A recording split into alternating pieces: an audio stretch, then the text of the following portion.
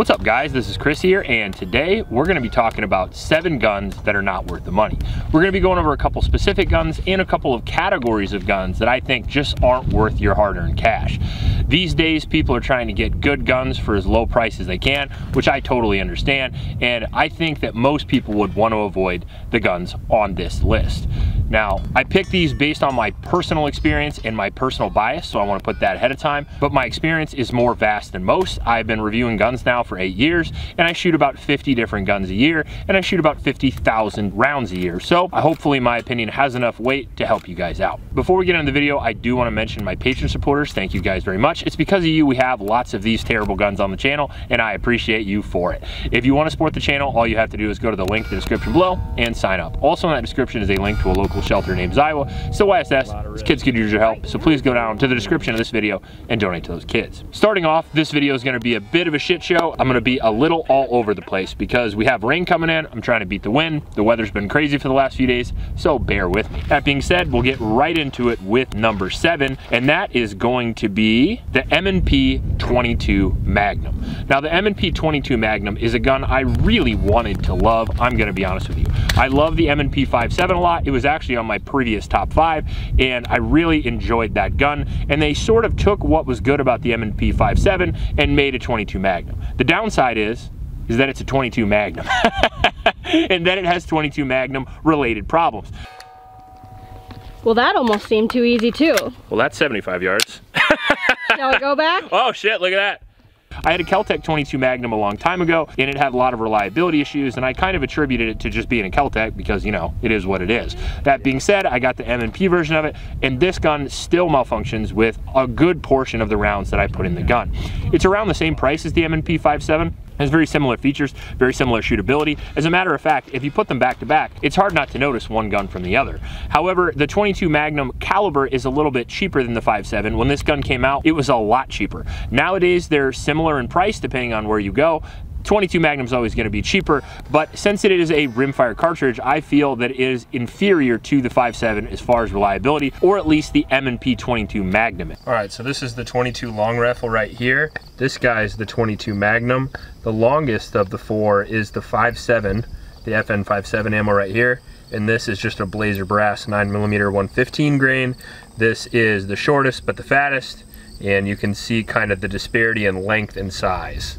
I feel like you're going to be way better off spending your hard-earned cash on the M&P 5.7 itself. I feel like it performs a little bit better, and I feel like it's a lot more reliable with the exact same features, ergonomics, and trigger. This is a cool looking gun, don't get me wrong. It has a red dot mount with cool sights. It has a really good trigger, really good ergonomics, and the features on it are absolutely excellent for the price. That being said, it doesn't go bang when I want, so I don't recommend it. In at number 6, we have the Beretta Cheetah 80X. This is the brand new Beretta Cheetah, and I know this is going to be a really controversial one, especially for all the Italian fans out there, which I understand. First off, it is a very cool gun. It looks neat. However, I just don't feel like in modern day society, it fills a niche for most people. I know for you hardcore Beretta Tomcat fans out there and your hardcore Beretta Cheetah fans out there, you're definitely gonna pick one of these up, and obviously I did as well. That being said, for the average concealed carry person, it is probably too much money, too much bulk, and too little performance. It shoots well, it has a decent capacity. However, the ergonomics aren't very good for large hands. That's the first hit. The second hit is it's over double the price of guns like the Ruger Security 380, which has the same capacity, it's lighter weight, it has the same recoil, it's probably a little bit better to shoot in my personal opinion, and again, half the cost. Now where it really gets crazy is when you compare this to guns like the Ruger Max or the darling of 2024, the Smith & Wesson Bodyguard 2.0. Those guns are less than half this size, carry a similar capacity, only 3 rounds different. They're just as shootable, and again, much lower in price. So overall, unless you're a Beretta collector, I feel like the 80X is probably better off for gun tubers and for collectors. In at number 5, we have souped up lever guns. Now, this hurts my soul a little bit to put on here, but the reality is I just don't recommend them to average people.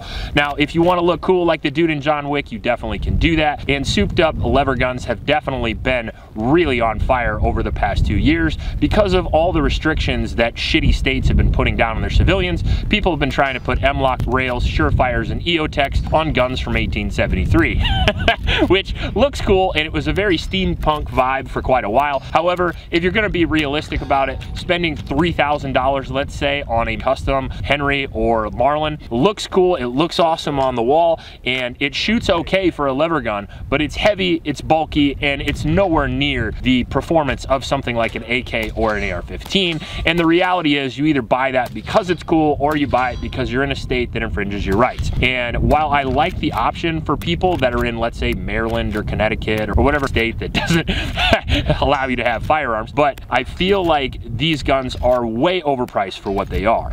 I think that a lever gun that costs $3,000 is a bit ridiculous unless it's a collector item like a Winchester 1873. Just because of the performance you get, I still have reliability issues even when those guns are done up by good gunsmiths. I've had parts problems with rails from several companies, and I just don't feel like you get the performance from the gun. I feel like you don't get the performance from the accessories because they're not vetted by any sort of military organization. There's no special operations community out there running M-LOK rails on a Rossi 92, if you get what I'm saying. So I feel like they're great for a novelty item, but I feel like for a self-defense item, they're not really all that great. I mean, I think they're okay, but I feel like they're probably just as good plain stock, if not maybe a little bit better. If you want to get a self-defense lever action rifle, I would probably just get like a stock Henry or stock Marlin, and I would run with that. I also feel like for the money, you can get so much cooler guns. I mean, I have lever guns that are $3,500, and you could get a 6-arc AR-15 for a third of that price that would shoot 1,000 yards. And I just sort of feel like for the performance to price ratio, they're not worth it. Cool, but not for most people. In at number 4, we have a gun that definitely deserves to be on this list, the Tommy built T36, or let's go ahead and just say the Tommy built pretty much everything I've ever tried. I love the Tommy built series because they look very cool, but I always remind people that that's pretty much all they do. I actually had a Tommy built T36, which I really wanted and spent over $3,000 on, and it functioned about as well as your average Kel-Tec. Now, I felt like maybe I was duped, so I ended up selling that gun to a buddy who really wanted it, and then I purchased a new one. Lo and behold, my new one functions the exact same way. I still didn't want to believe it because I wanted confirmation bias. I wanted my gun to work, so I gave it to my buddy Nick, who also couldn't run it at all. Any type of ammunition, any magazines that you buy, still absolutely sucks. And then I watched Grand Thumb's video about the brand new HK MP7 clone that Tommy built made that I was super excited about and I was ready to buy. And again, glad I wasn't, because what a surprise, it was a shitbox too. Overall, I think they look great on the wall, but if you want it to work, buy H&K or don't bother. In at number 3, we have cheap 2011s. Now, cheap 2011s, I just don't feel like they're worth the money. If you go with, let's say, the Gerson 2011, which kind of facilitated this, I feel like you get all the negatives of the 2011 with none of the pros for a cost that you could buy a solid polymer frame 9mm. And if you look at the Gerson 2011, it has a 7, 8, 10-pound trigger on it. It was very unreliable. The optics mounting system sucked. And if you're buying a 2011, you want it to be fast and accurate. That's why you're paying the money. If you're gonna get a 2011, that's what you expect. And if you're paying $700, $800 and you realize your buddy's PDP that's $500 has a better trigger, it's more accurate, more reliable, and he's fucking laughing at you over there for buying a Turkish 1911, I think you're gonna regret your purchase, so that's why it's on this list. Honestly, if you wanna get in the 2011 game, I wouldn't recommend going any lower than the Springfield Prodigy, and even then I err on the side of iffy, because you're spending $1,500 on a gun that might perform, it might not. You might be better off just saving your money and getting a Staccato, or spend $950 on a Shadow 2 that'll never let you down. In at number 2, man, another unpopular one, bullpup rifles. So if you don't live in the UK or maybe in the European Union, I feel like bullpup rifles are probably not worth the money for you, especially if you live in the United States. The reason I say that, because I've had a lot of bullpup rifles. I've had the Tavor, I've had the AUG, I've had several Desert Techs, and many more, including probably my personal favorite, the Springfield Hellion.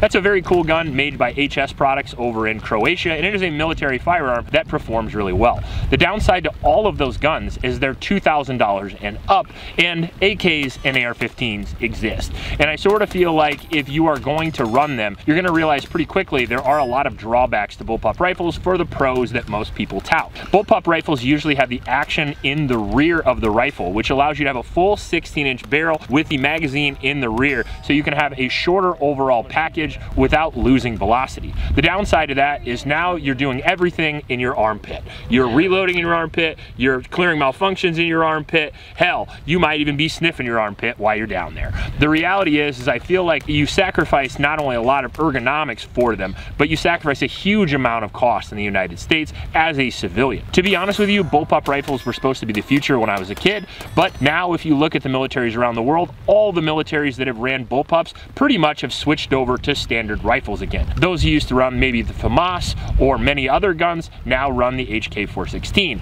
and I just think that's because of the ease of use, the ease of clearing malfunctions, and the overall nice ergonomics of the AR-15. Add to the fact that modern day ARs can be had at a solid quality for around the price of $700 and up, saving you enough money to buy an optic, 1,000 rounds of ammunition, tons of mags, a sling, and would you even believe it, some training.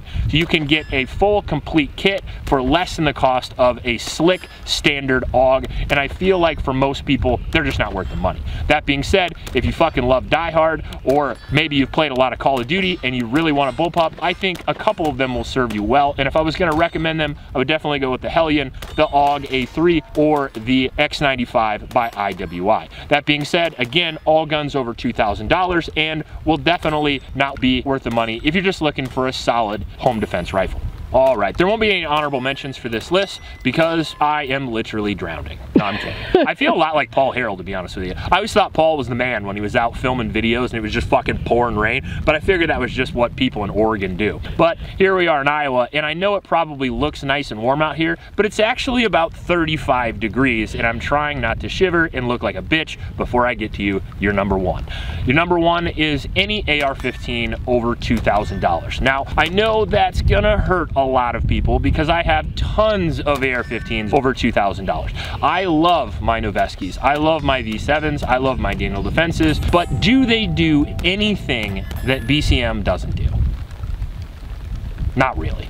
Not for most people. And I would argue, do they do anything that an IWI doesn't do? I would argue for most people, absolutely not. If you're looking for sub 1-inch groups at, let's say, 50 or 100 yards, maybe this group includes you. If you're gonna be a Delta operator who's gonna shoot 40,000 rounds a year and you can buy your own kit, maybe you should get a Noveski, maybe you should get a Daniel Defense. But I think for most people, the reality is I think $1,500 is probably the most you ever need to spend on an AR-15 for home defense, even for 3-gun competition, taking a training class.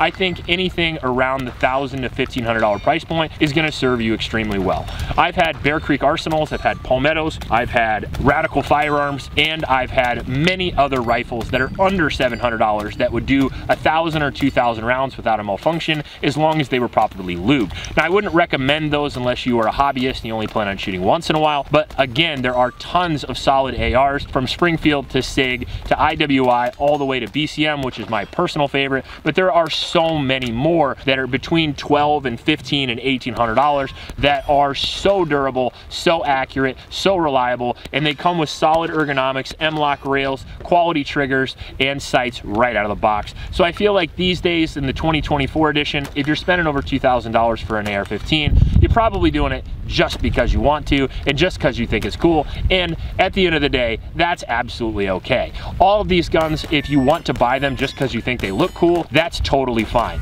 Nobody should tell you what you should do with your money. I'm just warning you in case you didn't know. If you like this video, please like and subscribe. Please help out your local homeless shelters, and remember to recycle. I'll check you later.